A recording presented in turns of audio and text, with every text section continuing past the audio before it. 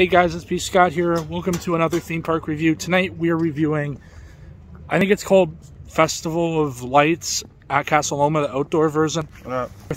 Birthday hat. Yeah, so we're gonna get right into it. I really enjoyed this event. It was about a 45-minute walk. How much was it? Because he bought the tickets. It's fuck a minute, basically. So how much, like, in total?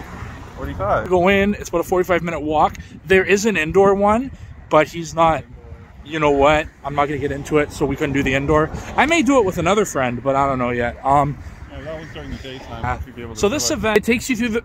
It's basically the same track as the Legends of Horror event, which is the Halloween event. That's what I would. So there's one part you go into this building. It's all freaking like so it was basically like a haunted house, but it was Halloween themed. If you go onto my social medias, Christmas theme. Sorry, yeah, that's what I said. A Christmas theme. Halloween stuff themed like Christmas. So if you go onto my Instagram or my Facebook page, BScat, that's both, you'll see the photos of really how cool it was. They actually made it into like a Scrooge themed event. The Ghost of Christmas Past, Ghost of Christmas Future, and Ghost of Christmas Present, where the fuck it goes, I don't know.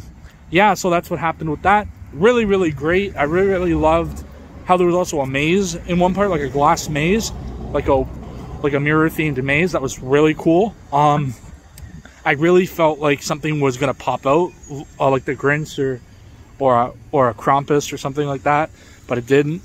Screamers, a Winter Wonderland maze, could definitely learn something from Casa Loma's Walk of Lights, I think it's called. I don't really know, but yeah.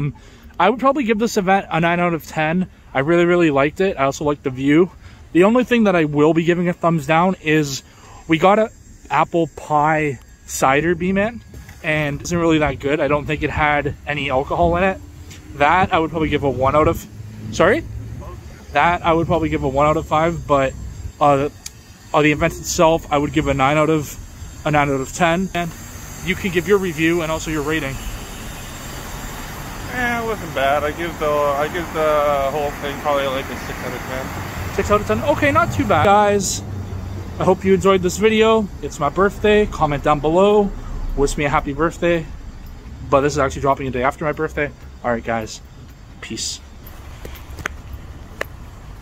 Hey guys, sorry, I do have to add a bit more to this review. So I do wish that they had a few more actors.